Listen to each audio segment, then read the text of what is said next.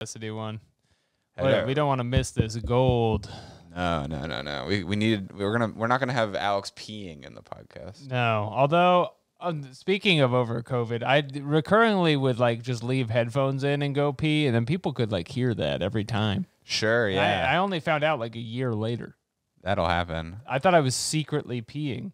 I think I did that once on a Twitch stream. You did? So that's, I mean, theoretically, even more people heard that. Oh, yeah. Instead of just the little homies. I should probably plug that in, huh? I guess so. I don't know. We'll have to lose this sweet peeing tangent we got in here. That's going to be hard for us. That's going to be tough. I'm gonna plug it in, though. That's probably okay. All right. Now we're actually good to go. Okay. Cool. Hussein, thank you so much for being here. Do you have any questions? No, thank you for having me on. It's a pleasure to have you. Do you have any questions before we start the grand show? Well, can you just like walk me through how it's going to work? Only because I've never I've listened to the show, but I've never been on it. So yeah. Is there anything that I need to do or keep an eye on, or? The structure of it really can be dynamic in a way that maybe is hard for outsiders to really get the full handle on. But what's going to happen here is I'm going to hit the button and we're going to dance. Yeah. Okay. All right. And then it's one of those types of shows, huh? It's certainly one of those kinds of shows. I don't even know if it's anything else. Yeah. And then after that, I'm going to ask if you've been on Quora, and then we're going to read you Quoras for an hour. Yeah. Great. Okay. Cool. That sounds good. That sounds like a very innovative torture technique that they would use in a prison somewhere, and I would enjoy it. Actually, if anything, it would make me want to be tortured more. I'm a traitor to the regime. Is that okay? Well, something like that. Let's get into it right now. Let's hit it.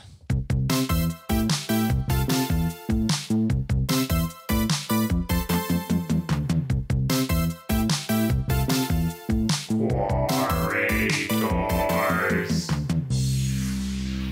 We're back at Quorators another week. Can you believe it? Fresh after lunch. Ooh, who's those sleepy boys on the mic? The weekly show returns. That's right. For another one. Is it weird that it's after lunch for us, but likely the break of dawn for you? That's right. Right in the morning. It's Alex and Jeremy. It's the Quorators podcast, the only show about Quora. We got a great show for you this week. As pushing boundaries is the name of the game, then you'll love what we're here to saying.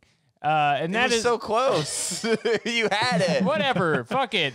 We got a great show for you today with all kinds of Quoras on it, and all the way from across the pond, just a hop and a skip down the road, we have Hussein Kesvani from the Trash Future podcast. Hussein, thank you for having me on. I'm excited to listen to some Quoras being read to me, which I think is a very innovative. It's a very innovative way to engage with that medium.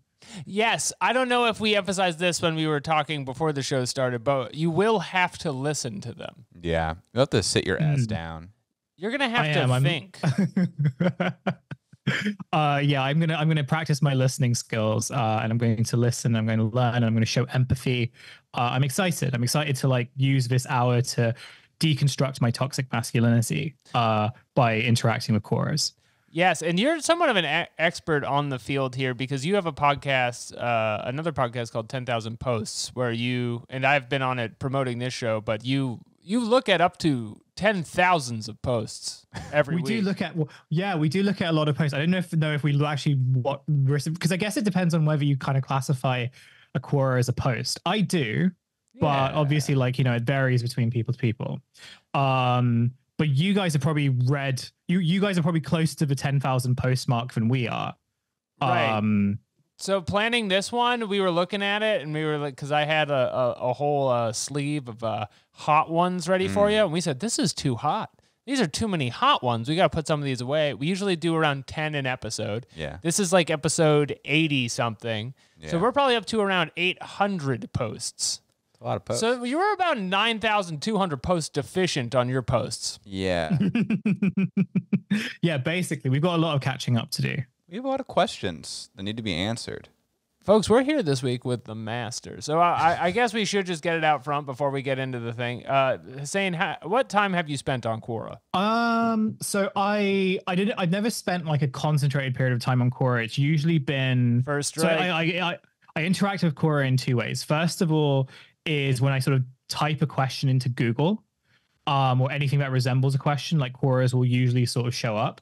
And then at some point when I made a Quora account, or I must have made a Quora account for whatever reason, I get emails. So I get emails like once every few days with like Quoras that might interest me. And a lot of those Quoras are to do with like bad relationship advice. Interesting. I mean, a lot of it is bad relationship advice stuff. Some of it, oddly enough, is I'm just trying to think of the last time I got a Quora post. I think there's a lot of them to do with Jordan Peterson. A lot of Quoras about Jordan Peterson, and I don't know whether that says anything about me and my interests, or just the types of guys who go on Quora. It's his home base. I think it's also your interests. I think that you need to clean your room, and that you've got too much chaos in your They have life. a feed of your room, and they're like, Yeah. "Oh, homie." I could send you I some, know. I know some- what you need to read. If you want, I could send you some drawings of I'm- serpents. That could really So I'm just help. looking for my Quora digest right now. Can I read out a few Quoras? I won't read out the Please. questions. I'll just read out like the headlines of the emails. Let's whatever ride you the want. chaos dragon. Let's do it. So I'm interested to find out whether you guys have covered this or not. Okay, so one that's specifically for Alex, is Goku currently in his prime? Oh. Absolutely not. He is certainly not in his prime. Wow. I rejected and ignored him. Now he's deleted my number and doesn't try to contact me? ? And this is Cool. still about Okay. Goku? You can text Goku as many times as you want, buddy. It doesn't. He's not by the He's phone. washed up. He's unplugged. I caught my son playing his Xbox at 12 in the morning on a school night. As a result, I broke his console and now he won't talk to me. How can I tell him that it's his fault? Yeah, there's a lot of those. we have covered at least 10 of those on the show. And then a final one, even though this is far from like the final one. What is considered tall for a male? For a male, is it like, and it's very like, is 4'11" tall relative to where you are? Is it 5 foot? Is it 5'2"? It's a very numbers centric one. Yeah. I'm gonna say no. Yeah, so there's like 4'11", not tall where I Well, am. it's tall compared to like a cat.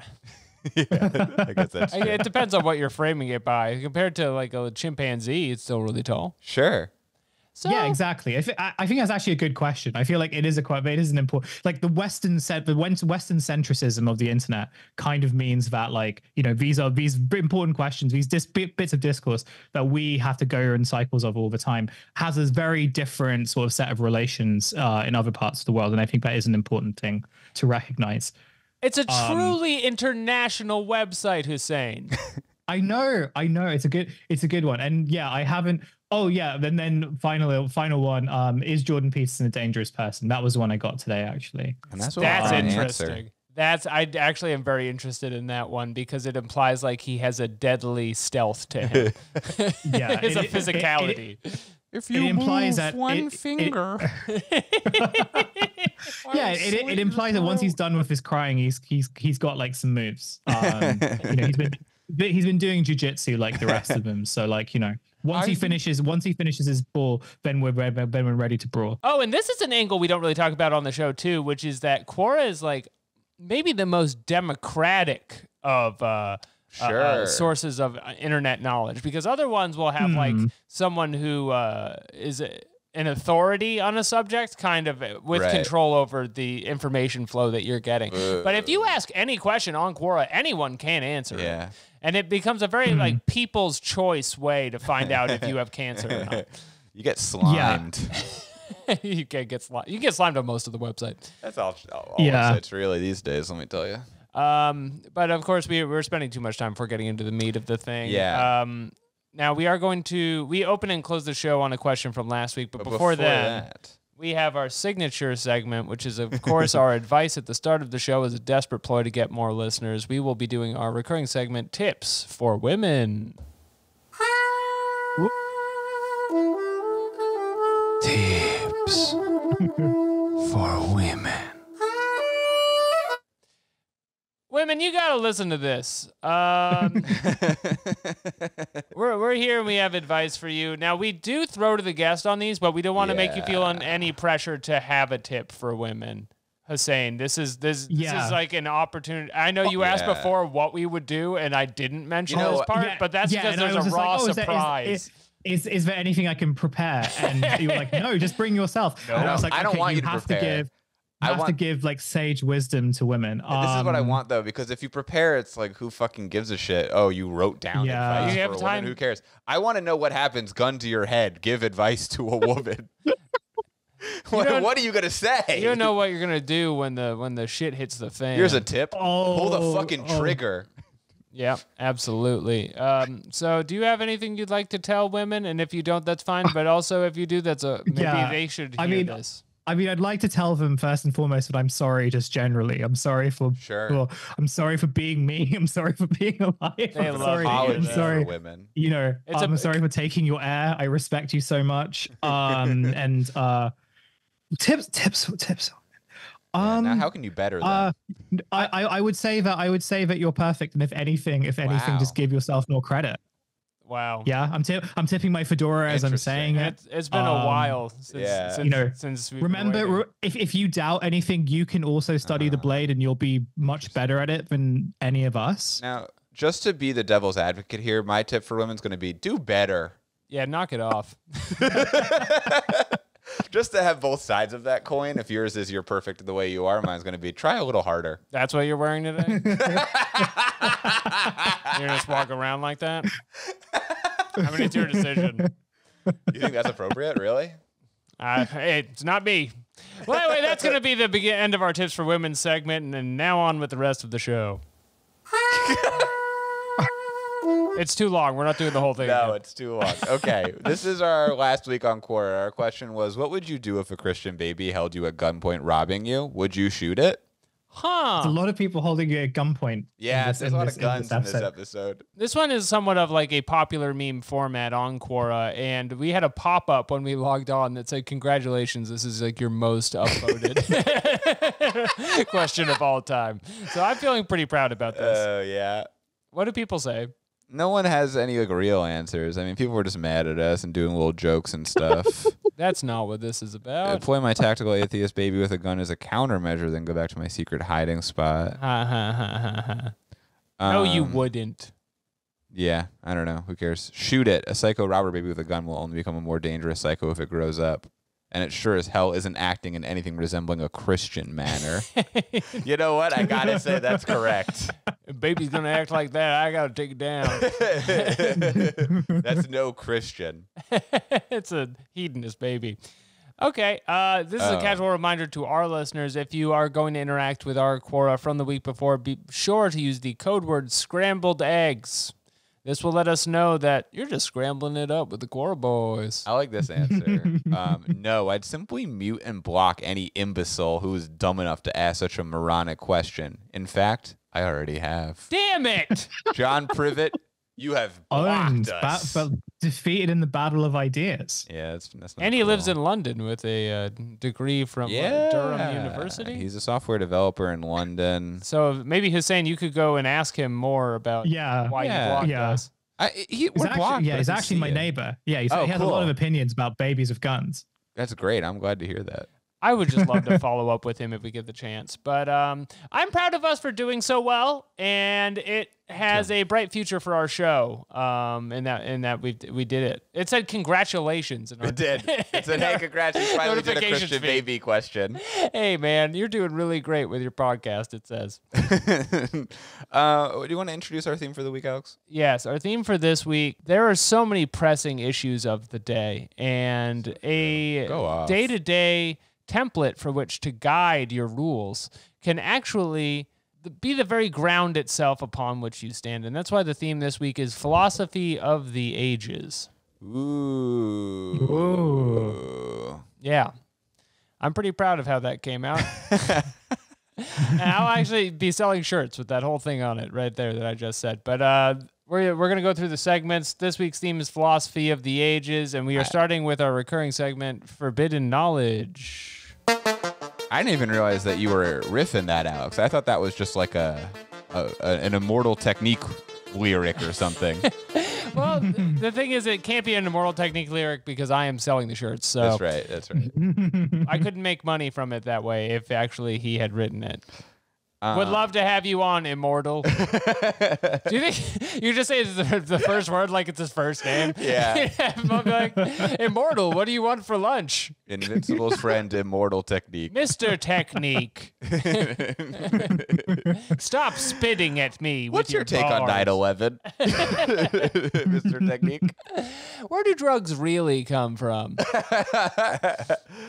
We do all Bush questions. Do you think he lied and people died?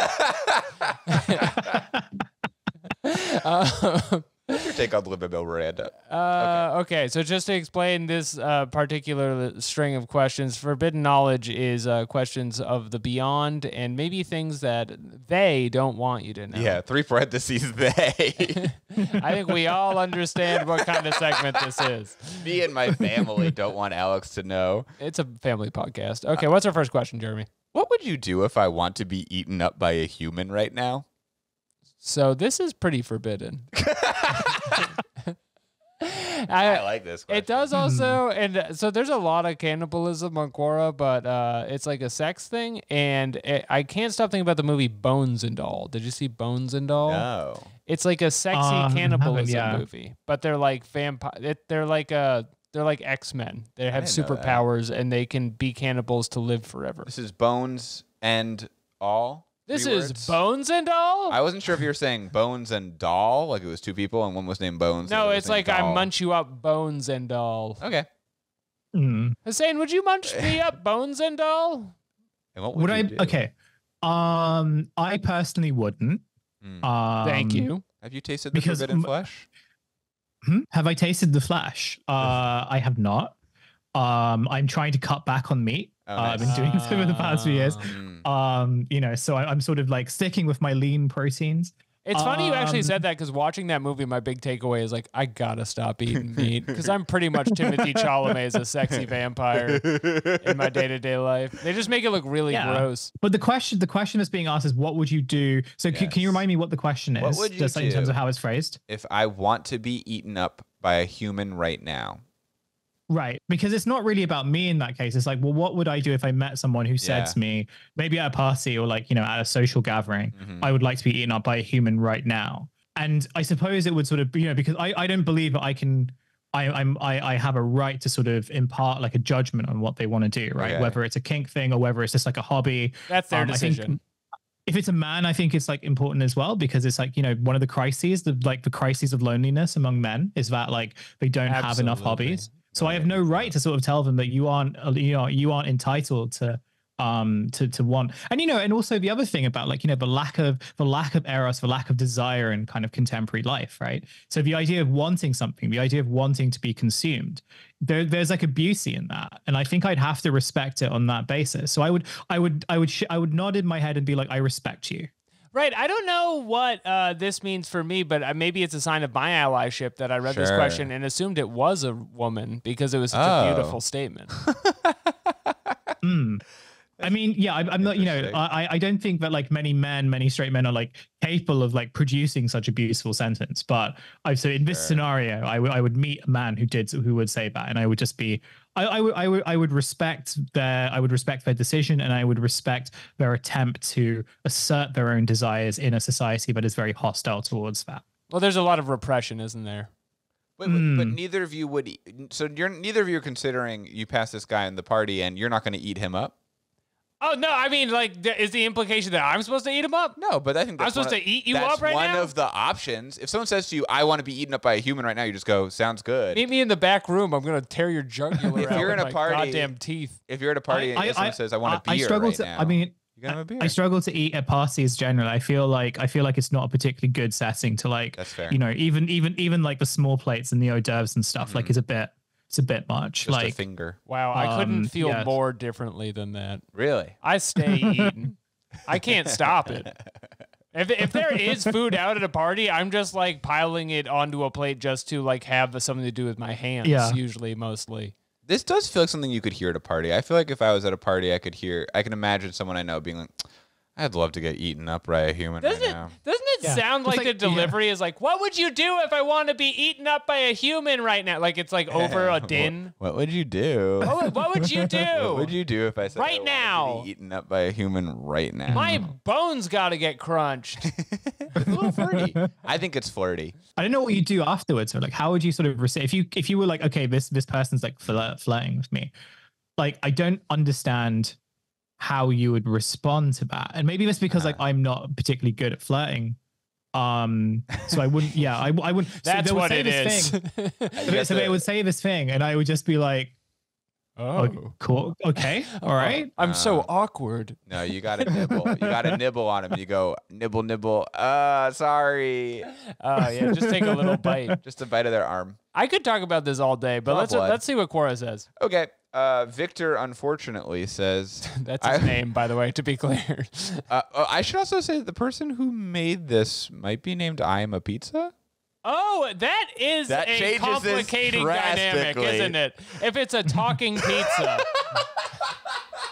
And then all the questions are about like, what kind of burger can I be made into right now? Oh, that's really funny to me. What kind of pizza do kids like? like? I wish to be food right now. Can I be your stew right now? Where you want to eat me up right now? What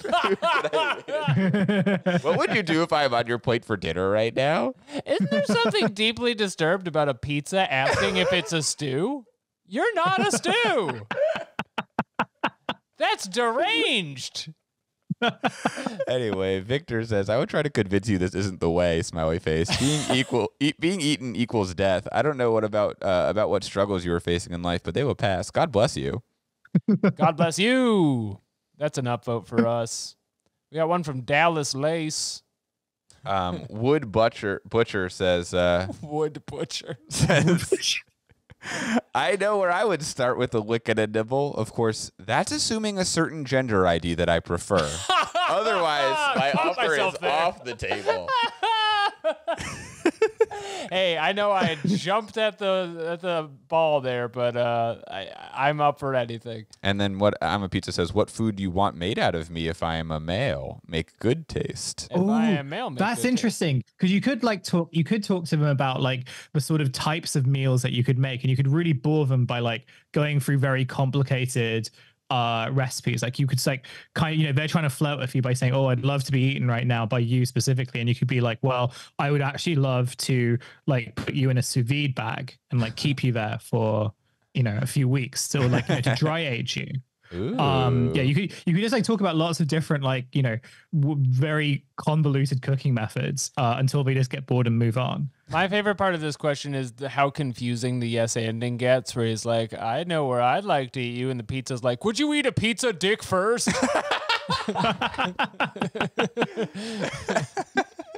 I'm just a little pizza. Please have sex with me.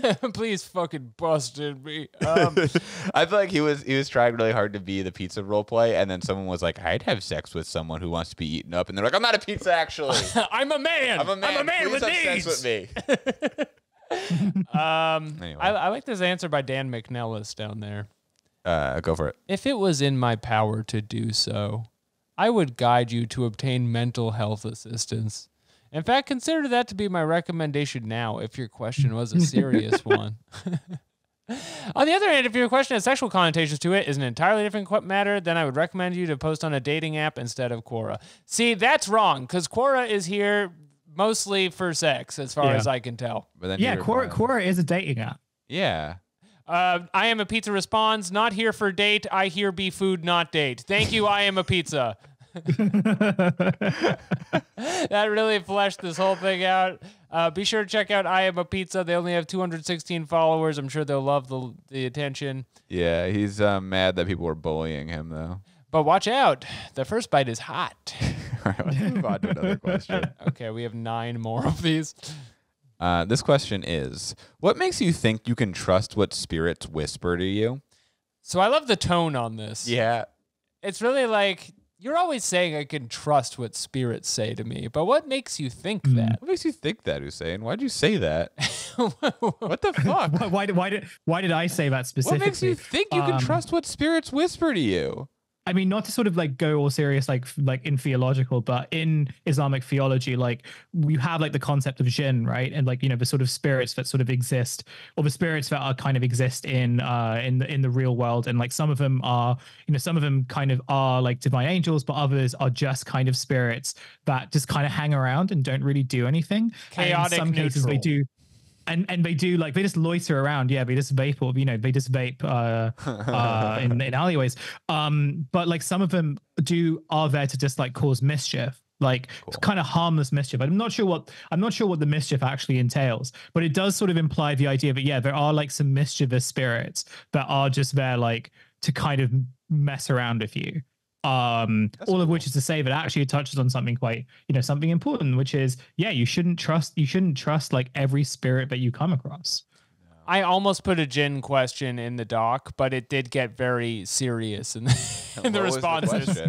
It was something just like, are jinn necessarily good or something? Sure. Or necessarily evil? Yeah. And then I was like, I have 5,000 words actually to share on that. But the thing about when spirits start whispering to you, and there's no feeling like it, folks, it makes you feel very special, doesn't it? And that makes you want to believe it's true. Believe their sweet lies. It's like when you're a high school kid and the older guy thinks you're cute. It's exactly the same as that. But instead, the guy is much older, as old as the rocks and sand itself. I mean, I was going to say that, yeah, if a spirit was a woman and I was a teenager, I would listen to that spirit regardless of what they said, because I listen to women. And so I also will believe everything. I will believe everything that they say, especially if they're a ghost.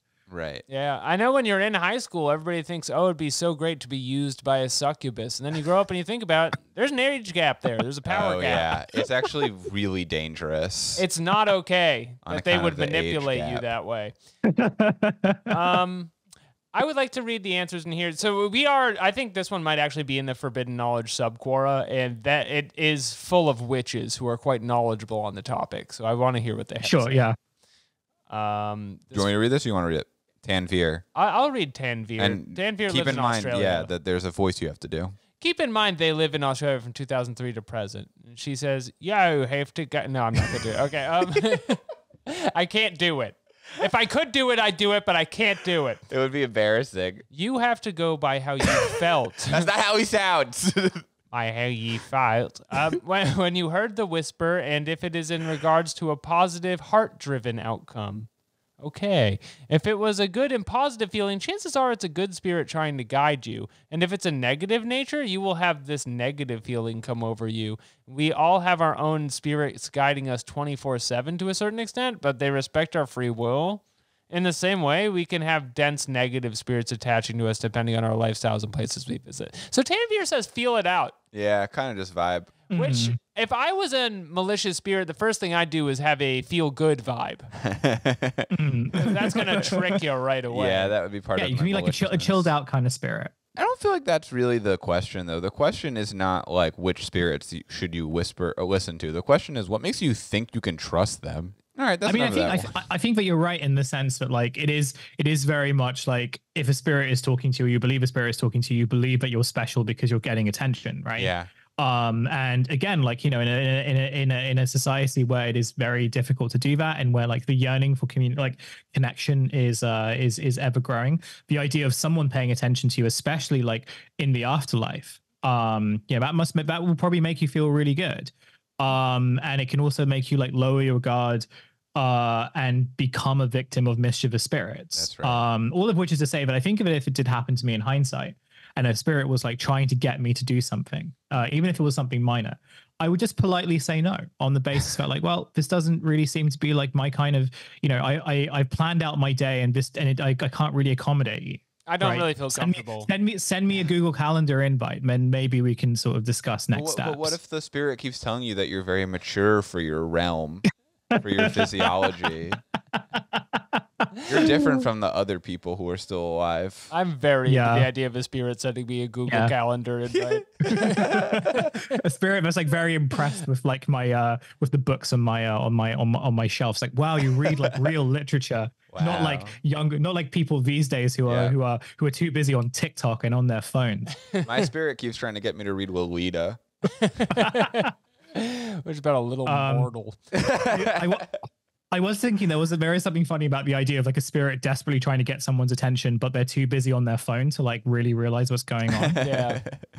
That would be sad if that were to happen. There's a lot in the comments here about people saying spirits aren't real, go to a doctor, spirits aren't real. And those people, you're jealous that I'm talking to spirits. They told me not to trust you, and that's kind of why I'm on their team.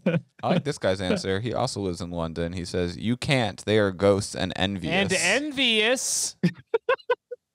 All right. They're petty. You say so. Well, I would like to... they're really envious that we all have to pay taxes and they don't. Oh, yeah. Only two things are certain in life, and then they've already gotten one of them. When you get one, you lose the other. You lose the taxes when you die.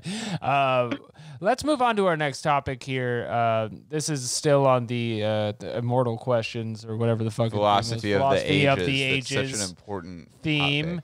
topic. We are moving on to and we haven't been back here in a while, the philosophy section. That's right. And this is the last time you'll ever hear this sound effect this episode. You better enjoy it now. Because you're not hearing it again. It's not coming back. I have 32 sounds, each stronger than the last. This question is, and this is a philosophy question. What do you want me to do for you? I will do what you want. Oh, man. Anything? And then there's one comment that says, can I have $77 trillion, please? Shut the fuck up. And another comment that says, excuse me. Excuse me is kind of where I'm coming from. 77's too many trillion. Yeah. Ask for 1 trillion at most. One just says fuck off. Oh, yeah, look at that. One says pray. One says, I don't know you. Honestly, nothing. I want my person back.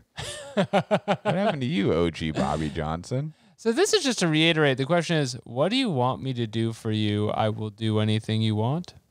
I'm genuinely stumped by this. And I don't know whether I'm stumped by this just on the basis of like, if someone was to say, even in my real life, like, I will do anything you want me to do. Like, I think I would just freeze. I wouldn't know what to do or how to react. I think I'd say, eat me up. Yeah, probably gobble me up like a pizza. Probably treat me like a pizza and put me in my burning flesh in your mouth. Slice me eight ways and take a bite. Get a circular knife and go wild on my skin. Fold me up, Daddy. Yeah, do it New York style. That's what I want you to do for me. Leave the crust. Yeah, so this question kind of gives one imposter syndrome, does it not? Yeah, thank you, Alex. To believe that someone could do what you want. I almost feel that there's like a sexual implication here that's not quite fleshed out, and in that way it's like a first draft, and I love that about it. And yeah, I'm hoping that they get to do all the sex stuff that they're looking for. This question is from Bob Kennedy, who studied Dairy Farm Senior Secondary School. And they are a contributor in God Pussy, the space. What is that? Oh, that's just vagina. Okay, that's just like normal porn. Okay. All right, never mind. Don't look at that. I was really excited. Deceiving name. I really thought there was going to be like biblically accurate vaginas. Deceptively funny name, but actually just normal porn on the internet. Nothing interesting there. Okay, that's fine. Yeah, this person is just horny, I think. Do women and men swallow each other's juices? He asks. What a good question. I believe the answer is yes. And then he also has a question. Should my sister have the right to give meds at hours she wants to? Why does my sister want me submissive to her and not allow me female companion, but wants me to marry a man for money? All right, so there's a misdirect there. Does give meds mean something else? Like, I don't understand how that went from giving meds to... It's not a finished post. You got to redo that one. That one's not done yet. Guy. Are the meds like ADHD related? It's Vyvanse. So this guy is very, very submissive is his thing. He's horny and he's submissive. That's why what do you want me to do for you? I'll do what you want. His other questions are like, how does a feminine submissive man, cum-eating man, find a sugar daddy to vet as much female hormones, testosterone blockers, and chemical castration to help my body female and good girl for you?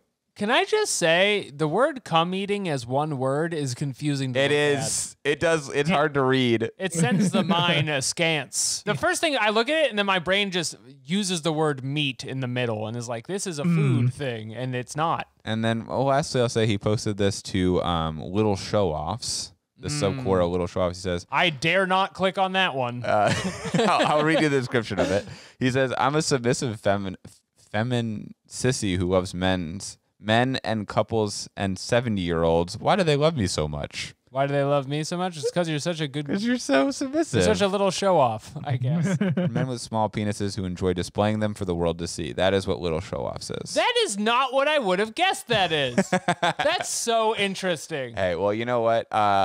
Good luck to Bob Kennedy out there. I hope that you find a 70-year-old and some cum to eat and you get all the hormones you want. Yeah, I hope you read the Bible and discover God pussy. I hope you read the Bible, Kama Sutra, and discover God pussy. Okay, let's move on to the next question here. Okay, all right. I'm glad that we got That to the really bottom of escalated that. when we went to the guy's page. I didn't Yeah. see that coming. Okay. Well, he wanted to eat that cum. This is another question. What happens when an empath gets angry? So good question. Good answers on this, rather. We all know that empaths are more powerful emotionally than your average. Well, they read other human. people's emotions. They can read them, but that's because their power levels are higher. Yes. They're more midichlorians. But they take on the emotions of other people. So if they interact with somebody who's very sad, they get sad. But if they interact with someone who's very angry, they might be thrown into a fit of rage. Oh, to throw it back at them. They would reach like a level, because my understanding is, and I have no understanding at all, like in context of like what happens. But like, so my assumption is that like they feel more intensely. They can reach feelings. I'm going to call it feelings too. Oh, Right? yeah. Where like you can access like the higher planes of emotion. Like you think you've been happy in your life, empaths can do it like in a more significant and holistic way. You think you've been angry, you think you've been horny in your life. Fucking hell, an empath like, is they will experience like sexual euphoria in a way that you can only imagine. And I imagine like, and in this case, if they're angry, then they're going to be able to tap into like a type of anger that turns them into I guess turns them into like a Super Saiyan. Yeah, it is that kind of implication, right? It's like the army is 90% empaths. The empath will be able to perfectly recite an anime villain monologue in a way that like none of us will ever be able to do off our own backs. In Alex's opinion of empaths, they're like Wolverine, and the army has employed millions or thousands of fucking empaths, and every day they go to them and they say like, "I want to kill," and then the empath soldier goes, "I want to kill." They have adamantium feelings. They can use them for whatever they want. That's awesome. Yeah, specifically, I am picturing Dio from JoJo's Bizarre Adventure. Sure. And when I think of your regular empath. And boy, are those adventures bizarre. And they're bizarre. These wacky Now adventures. let's read some answers Sure. here, because people are really tapping into this. Yeah, when an empath becomes angry, it's actually grown into a rage by the time the empath expresses that anger. Empaths withhold instances in which they are angered or upset because they don't want to inconvenience others, or because they feel sorry towards others' feelings, or because they are just too damn nice. And they hold it in and hold it in some more to the point where now the empath's anger has reached full-blown rage. Okay, I like that one, because that implies like if you've seen Rage, that's an empath. It's not like run-of-the-mill anger. There's a Quora Plus answer here.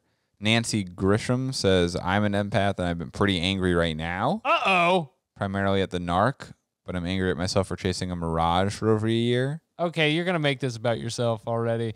Hussein, are you familiar with narc talk? Like narcissist discussion on the internet? Because it's a lot of Quora. Yeah. I wasn't actually. I'm very intrigued by it now, because obviously narc talk implies something that clearly Nocturne isn't. Yeah. It's like they talk about narcissists the way that you're probably familiar with discussing like werewolves. Right. Now, we've gotten in trouble for saying this in the past. I feel like we made fun of narc talk on here, and we got a bunch of emails that were like, "This is a very serious issue," and we're like, "So are werewolves." So they're not narcissists, but do they like hate narcissists? Like they don't believe that they're narcissists, and so it's a group about. Do they or are they narcissists? I think it's like a narcissist. It's people who have been wronged by a narcissist get together and they're like, they made me live in a van for 10 years. Never again. It does not sound fun. They kept trying to get me to eat them up. I won't. Just because that's what you want. They kept saying, "Rip off my pepperonis." I will not do what you want. I'm still stuck on the pizza guy. I'm sorry. I'm so intrigued by this. I'm looking it up right now just because I feel like, yeah, I could go down some real rabbit holes here. You want to read this one, Alex? What's up? Okay, so there's an answer hidden behind Quora Plus here, which we do not pay for and never will. No. Before we get into it, I will say he has a degree in biology and astronomy. And he says, when an empath finally snaps and has just about enough of the crap, either run or be on the brutal and vicious blunt end of their explosive rage. Because empaths don't snap often, and it takes a lot for them to do it after years and years of bottling it up.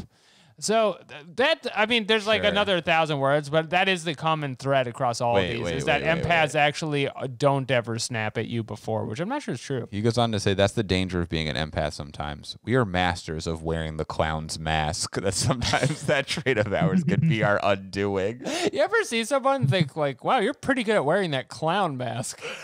How long did you go to school for that? Pennywise is who I say that to. That thing is pretty much glued to your face, huh? You do a flip. I love the like incel version of empaths though, where they're just like, while you were out partying, I studied the emotion. I studied the feelings.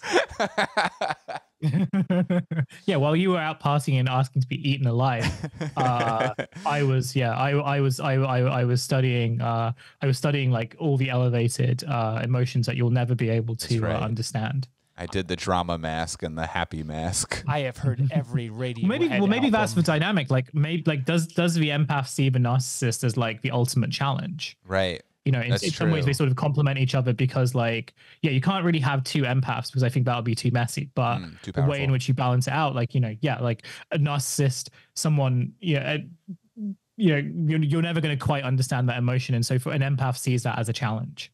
Yeah, it's a yin and yang situation. And that's why they go together so well, and only to tragic results, unfortunately. Two empaths, they just end up like shooting beams at each other, like in Harry Potter or something. Everybody gets hurt. Everybody gets hurt. All right, let's do another question. This is another philosophy question. And this is directed towards all of us, I think. Don't you have any friends? I like this one a lot. This is real mom posting. Yeah, they all exist on the computer. Go outside. Don't you have any friends? Yeah, I have a real life friend. She's a ghost. And says that I'm really mature for my age. And I have a great taste in books. No, I don't want you interacting with her. She is not your friend. This is from this question is written by someone named Billy Harper. And I like almost all of his questions are about the Latter-day Saints. But he also has one that is, what will a woman argue about? Oh, I love that. What will a woman argue about? I guess like can guys and girls ever get along? The moon? Yeah.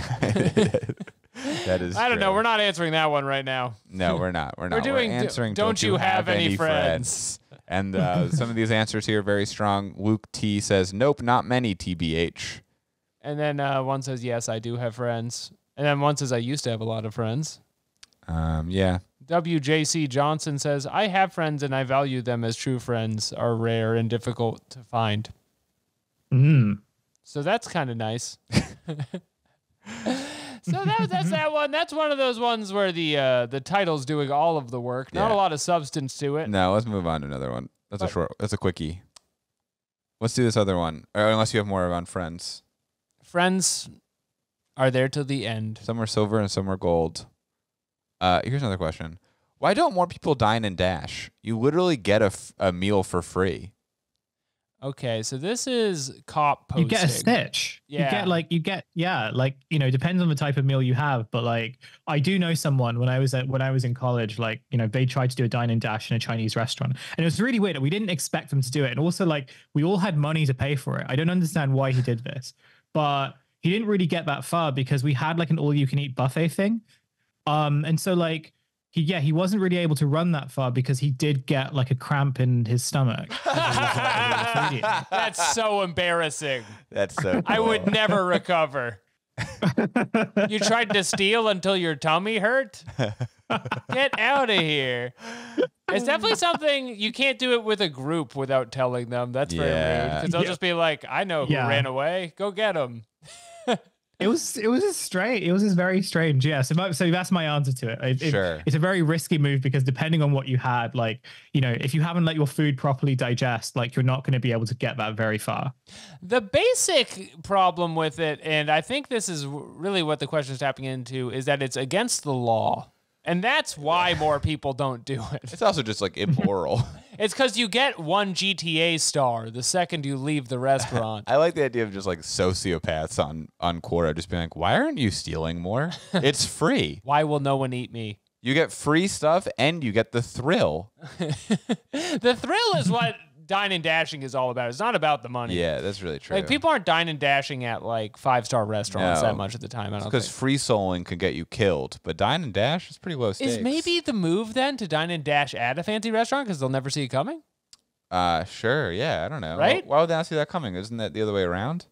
No, they're not looking at because the kind of people who dine and dash don't go to like a place where you have to wear a suit. It's low class people, Alex. Is that what you're trying to say? These people don't have class, and they're trying to get a free meal by running away until their tummy hurts. I think it's the other way around. I feel like if it's more expensive, you're more likely to dine and dash. You get that bill, and it says like, well, you go to a restaurant that like doesn't even have prices on it on the menu, and then you get the bill, and it's like $1,000. You're like, I'm out of here. I know that's how you feel, but how often does it happen? Every day. Well, that's why if you're going to dine and dash, you should do it at like small plates restaurants, right? Okay. It feels like it's less risky to do it. Like tapas? No, that can be dangerous. Like what I guess. What like, are you thinking? Those sort of very fancy restaurants where like you get like a big plate with like a very small. Oh, sure. Yeah, like what you call it? I keep thinking I want to say oyster, but actually it's not, like scallop. Like you get like one single scallop that's like dressed in a sort of like basil gel or whatever. And like that's going to cost you like 45. Well, yeah, I say like probably higher than that, like probably 80 or 90 pounds. Like I don't know what the US conversion is, but like you won't be full up enough to like have that be a problem. I still keep going back to like You're still thinking of the cramp. I don't think the cramp is usually. I don't think they're usually chasing you. Is the thing. You just gotta walk away. The dash is where you're concerned. The second you start dashing, it's over. You know what you do? Dash out of it. Dine and dash, but drop a big tip. Oh. Right. So like, let's say it's like $100. I'm on your meal. team. You give a $30. Put $30 and be like, this is all tip. I'm not paying for the meal. And then the waiter's like, I'm not going to. I want to clarify before I run. You write it down. You write it down on a napkin. But I don't have an issue with you, the waiter. I have an issue with the chefs. I hate chefs. They suck. Fuck chefs. I just finished binging The Bear. And I'm mad at What are they always yelling about back there? I couldn't bear to finish it, and I'm doing puns. Pass this along. This is all written on a napkin, by the way. I think if I was gonna do it, I'd do it at an unorthodox pay style restaurant. Like I'd go to a Fogo de Chao. How do you pay there? So they just bring around big heaping plates of like steaks, and you just like keep coming. It's like a rotating buffet kind of thing. Okay. And that kind of non-stop wave after wave thing makes me feel like I wait till they leave, put something on my plate, just walk right out of there because they're not going to be looking for you. They're going to be getting your next little yummy. I think I'm wearing a Groucho Marx mask, and then when I leave, I take it off so they don't know what I look like. Oh, that works for most crimes. It does work for almost every crime. Jeremy cracks crime. Yeah. Check out my episode of Tears of a Clown about crime. About crime. That just came out this week. Look forward to that. All right, well, let's move on from this one. Okay. I feel like we've discussed every possible scenario. We didn't even read any answer. This one sickens me. Everyone just says because it's bad. Because to it do. is dishonest. It is against the code of the samurai. Okay, this is a similar question. This is still in philosophy. What would happen if it gets proven that human girls are supposed to be born with pink skin, yellow irises, and scar-like ridges on their cheeks? If they aren't, then they aren't Earthlings. See, this one is the most philosophical of them all, I think. What would happen? It challenges my perceptions. The question ultimately is like, what if a woman is not? What if a woman looks weird? That seems to sort of be. Yeah. What if girls look different? Or no, it's what if girls were supposed to look different, and if they didn't look like that, they aren't from Earth. So I guess it would imply that all women are not from Earth. It's a triple negative, is what happened there. They added the word "not" too many times in there, but specifically weird with pink skin. Yeah, beautiful yellow iris is like a cat. Is not the implication that all women are from another planet in that sense? From Jupiter, perhaps, to get more stupider? No, men are from Jupiter, I thought, to get more stupider. Women are college. from Venus. No, I went to college to get more knowledge. That's true. I know that. I don't remember specific. I mean, you're talking about the world as it is. We're talking about as it should be. Okay, the question is, what would happen if it gets proven that young girls are supposed to be born with pink skin, yellow irises, and scar-like ridges on their cheeks? Fact. If they aren't, then they aren't Earthlings. Okay, so all women. This is like very oddly specific. I don't really watch a lot of sci-fi. So is he like referring to a specific kind of like character, or is this just like something that the person's come up with his head? Along the lines of, I think women should look this way and they should have scars on their cheeks. And if they don't, then they're weird. I think the implication, right, is that we would be a hunter-predator species from space, right? If the human women are like Earth women are actually an extinct race of people that you can't see anymore because we hunted them all. Would you be surprised to discover that the person who asked this, Ethan Clark, has 329 questions all about how human women have pink skin and yellow irises? Earth girls, are they easy? I would not be surprised. I admire the consistency. Yeah. In this, like whatever's happened, I'm really interested in like how he sort of has landed on this point that no, this is what women should look like, and the fact that they don't is the weird thing. The ridges are what's getting me. What's the best proof to prove to doctors that human girls have bright pink skin and vibrant yellow irises? I don't know what the best proof is of that. Is this a Marvel thing? Because he says, "How do I tell my wife that Guardians of the Galaxy taught me that human girls have bright pink skin and vibrant irises?" I don't remember that being a thing though. I mean, I can kind of see it, but I don't know if I'm just believing this wonderful fantasy that's been painted for me. Jeremy's now Googling girl pink skin. The Cryurians have pink skin, but not yellow eyes. But they do kind of have those ridges on their cheeks. Yeah. So this is an official Marvel question. I think he's for Quorators Marvel question of the week. Oh, they do have yellow eyes. I think that he saw this movie and he was like, "This is what real women are. More of this." Finally, one of these real women I'm looking for. We do love it, folks. Ladies, why don't you have pink skin, yellow irises, and ridges on your cheeks? Baby, you're making me feel like Star-Lord. There's no answers on this, by the way. There's two answers, and they're just like, seek help. That's fine. You're not well. It was an interesting philosophy question, though. Let's move on to our politics segment, the quiz course. Okay. No, damn it. We haven't done the show in 2 weeks. Can you tell? Can you tell by my button pressing? It's all over the place today. No. It's a mess. The quiz course. Today's top political questions brought to you by the internet's Quora.com. most inquisitive minds. Here on the questions website. Now, we get sent a lot of questions that are just straight up racism. Yeah. There's very little we can do with it. Yeah. No, for real. People will send, and I appreciate that people send us questions, and it's our job to curate them. It's not your job to curate them, so keep sending them. But sometimes it'll just be like, should Asian people exist? It's like, Why are white women the only What an good interesting one? question. Well, no, like, the question should be like, what if Asian people were supposed to have scars on their cheeks and yellow eyes? That's a Yes. great question. Ridges, really, is what we're discussing. But that's not our question for today. The thing is, while many of them are just racist, and they are kind of fun to read not on a podcast, Yes. sometimes the phrasing on these questions is so powerful that it becomes a broader discussion entirely. And I'm hoping this example brings that to the table today. Would America be better off if minorities were sheeple? Sheeple. Mm. Have you thought so about if that? they were part sheep. They were sheep people. Yeah. Sheeple. I guess this is someone who thinks too highly of minorities. He thinks that they should be They're too blinded. bold. Yeah. By half. They're like I guess. Well, they're fully people. Yeah. I think that. This is okay. So all minorities, specifically to America. So in America, I know like soon most Americans will speak Spanish over English, but I still think most Americans, like as a plurality, are white. Okay, so you have like 40% of the country's white or something. 60% are a sheep-human hybrid, timid by nature, with a wonderful fluffy wool coat that keeps them warm in the winter months. And do they not have more in common together than against the human white menace? Sure. And so would America be better off in that scenario? And I, for one, can't say.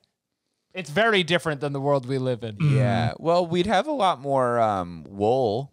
We'd have far more wool. We'd become a wool powerhouse. Yeah, we'd have more wool to go around. We'd be like mega Ireland.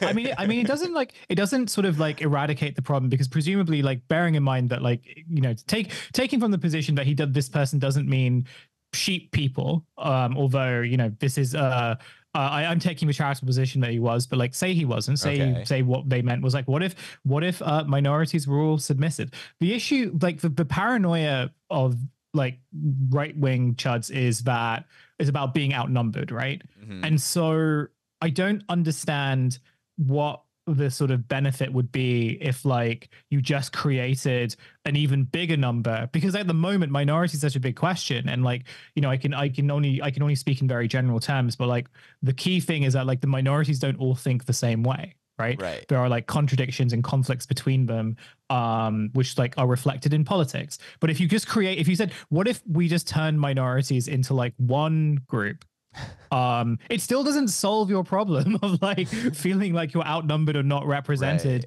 as like a member of like the white majority, right? Like you are still being confronted by a much larger group of people who now have a singular grievance against you specifically.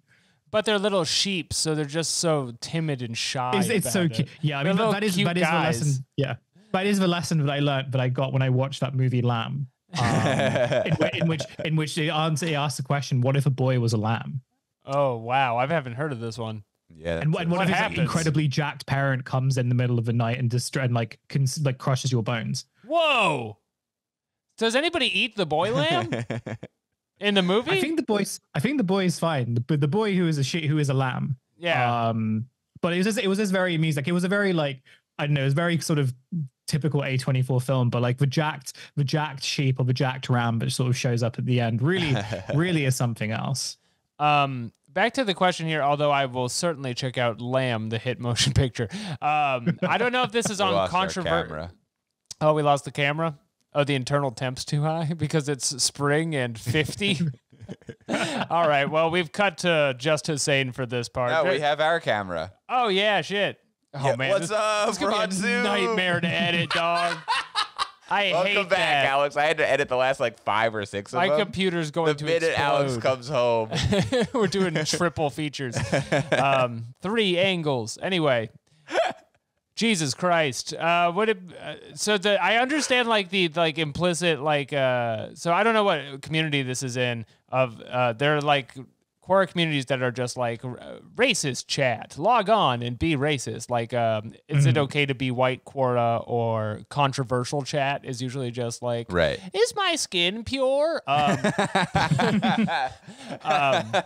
But this one's a little bungled. I can tell that they were going for just like, what if other races submitted to our domination and rule as sheep people? Yeah. But it would unite them against us. Again, the fact that they would all be sheep would unite them as a herd. It would. Genuinely, it would. And that's the moral of Christianity. I think we should do it. Why am I still looking at the camera? It's I don't off. know. Are you this doing one's it too? bad. I hope you're all happy with how this went. We have to freeze. We have to put this camera in like a refrigerator in order to do the show. It is room temperature in here. Would you guys want to be sheeple? I think I'd be okay with it, being a sheep. I'd Sounds be fun. fine. You can eat me. Go ahead, eat me. Do you want to read one more question? Sorry, what were you saying? Well, I was gonna say something about like, you know, being the sheeple at the party, about just asking people like, would you eat me? Would you really eat me? Would you crush my bones? That's all I really want. Would I be happy being a sheeple? I don't know. It would sort of depend on like, would I still have to go to my day job? Like, would I still have to pay taxes? Like, would I have to do? That is a good question. Yeah, because like there are some important questions. If you want to turn all the minorities into sheep-human hybrids, right? Like there is a question of ecology. There is a question of like land management. You know, you're creating like a new species. Question of lamb management. Yeah, you've got to like, you know, you've got to really think this through. Like, if you're changing your entire society, like, do you have enough like arable land to make this like a functional like fantasy for you? Like, really think about whether you actually want this. Think about what you're asking here. Yeah. If they were sheep people. That's what you said. I guess at the end of the day, the question is, as always, what do you want me to do for you? What do you want me to do for you? I will do what you want. What is it? Do I be a sheep person? Do I become lamb boy? Are we gonna go out on one more? We're running a little long here, as this is the first time this has ever happened. Do you want to do forbidden fruit so that I'm not a liar about my joke? I was thinking the same thing. Where I said you're never going to hear that again? Because it would be weird if you just never hear it again. This is, of course, our religion forbidden segment. Fruit. Forbidden fruit.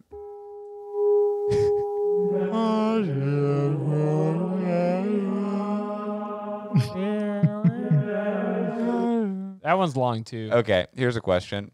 Our final question. How woke is the Bible? Now, this is an election year, so keep that in mind. Jeremy's crossing his arms like a bad boy. The Bible does have how woke is the Bible? So this is the thing, is famously the Bible's like pretty woke. Yeah. Is when you actually read it, it's always just like, you know, hey, do what you want, man. Yeah. God notably has to be called he, him. Right. With capital letters. Pronouns it's like the most, out front. It's like the biggest pronouns. It's one of the, you have to capitalize them. Yeah. It's ridiculous. You know, it declares that it's a religion where like everyone is accepted regardless of like race or gender. And that seemed a lot like a big DEI like department to me. Right. Yeah. There's that whole thing about sin and punishment in hell, which if that's not cancel culture, you know, kind of what is. It's kind of the original cancel culture. Yeah. So, yeah, it's pretty damn woke, as a matter of fact. I mean, isn't the actual sincere thing? Because I've seen like trad, like right wing kind of like trad Catholics kind of yell about this online, and their sort of contention. I mean, like they have like a lot of kind of very complicated, well, not complicated, but like very sort of convoluted statements about like who, like at what point is Christianity woke or not. But their sort of central tenet is like the Old Testament was not woke and the New Testament was woke. Agreed. Right. I like that. And that's a differential. They made it woke. The Old Testament has all the best stories. It's like the two daughters who gang rape their father so that they can have extra of his children. And it's just like, I don't know what my point was for that, but isn't that crazy? The Bible. And then the New Testament is just, they have one chapter that's just an episode of a Disney Star Wars show. Yeah, the New Testament's just like on sharing. Jesus had 3 loaves of bread. Boring. Boo. It's better when it's more high fantasy stuff. Yeah. So you know what? I'm going to go ahead and say it. Christianity, they made Judaism woke. They made Judaism woke, and it's that's a good take. If you want to be truly trad, you have to convert to Judaism. It's one of the most based things is to Extremely be chosen. trad. Are there any answers in here that aren't just like explaining the Bible for an extended period of time? Let's see. This is the problem you get with this segment. Not at all, says E.O. Mill. Great name. When Miriam and Aaron, who were sister and brother respectively of Moses, rebuked Moses for marrying a black woman. Wait, what? We all remember this one. As in Numbers 12:1, Jehovah inflicted Miriam with leprosy until Moses pleaded with Jehovah to heal her. So this is backing up what we said, which is the Old Testament is not woke. The Old Testament hated DEI. It had a pre-woke period of the Old Testament. Damn, that's some good stuff, though. This makes me want to reread the Bible. Yeah, dude. It depends what part you read. Yeah, people, honestly, everyone's saying New Testament woke as fuck, Old Testament hell no. Okay, yeah, and that's from the Atheism Now account. So I think they know their stuff. Yeah. Or they Been don't. thinking about it a lot. This guy Rick says everything woke is evil from Satan. The Bible is the opposite of woke. I think it sounds stupid, but I think it really is that simple for a lot of people. We're just like, this is the thing I don't like and the thing I do like. No, they're not similar. They're What are you opposite. talking about? Literally opposite. By definition.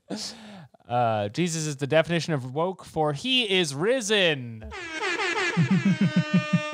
Let's go. Let's go. That's the episode. He kind of folks. did wake up after 3 days. Wake me up. Son of the Lamb. All right, we're closing out here. That's been the show. Jesus is 3 guys, though. He's really a they, them. There's so much to work with All right, here. sorry. I'll stop. And yet it's all over. I'm done. It's all done. We're going to think of a question to leave on. And Yes. in the meantime, before we whip that up, Hussein, where can our listeners find you at home and abroad? Yeah, well, you can find me at home in London with all the other core races, all the other Quora posters, not with core races, because that's you guys. We are not in London. Yeah, Everyone stop saying we're in London. all the people who have like various opinions about spirits and whether they'd mislead you or not. You can listen to me on Trash Future. You can also listen to me on 10,000 Posts. Those are the 2 podcasts that I do. They come out twice weekly. Yeah, I'm on a lot of podcasts a week, and I don't realize it until afterwards. Or you can follow me on Twitter/X, Kesvani. Yeah, I think that's kind of it. Well, you make it look easy, honey. For our show, there are bonus episodes every Thursday where we go on other websites, facebook.com. Oh, yes, the show is on patreon.com/Quorators. We go on facebook.com. We go on twitter.com. We go on Reddit. A lot of time spent on Reddit. Yeah. This week we're going to read a Wikipedia article. I can't wait for that. Yeah. Also, sometimes we'll just like follow obscure website that no one has ever heard of and click around on all the little tabs, and that's always fun for me. So be sure to check that out. Support the show, patreon.com/Quorators. With thanks to viewers like you, we can read about eating a pizza man. Do we have a question we want to ask Quora before we leave? So what did we talk about today? We talked mostly about stuff. eating humans and pizza humans. If you could eat a human, what would be your favorite topping? What would be your favorite topping? On a human. Should we ask a sauce? Slather me in pizza sauce. What?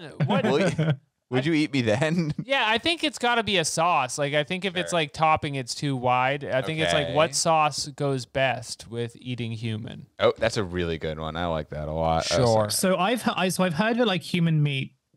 I've read that human meat tastes like game, like a type of Pig, like it's close to guinea fowl. Really? I've never had guinea fowl, but if it has a strongish flavor, and I've had duck before, so maybe like a Hoshin sauce, maybe. Ooh. Or something with like a bit of like tart but a bit of sweetness. Yeah, maybe some like Worcester sauce. That might be kind of cool. I think you can slap barbecue on anything.